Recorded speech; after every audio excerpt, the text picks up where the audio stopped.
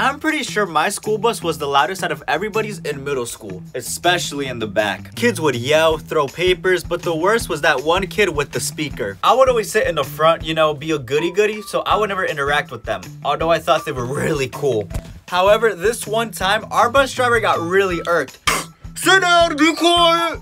No! I'll take you back to the school. Haha, you won't. Skirt. 5 minutes later, we're back at the school. He really meant that. The vice principal hopped on the bus and everybody freaked out. He was yelling at us and giving us a whole spiel. And when we were back on the bus route home, pure silence. But I don't know if we learned because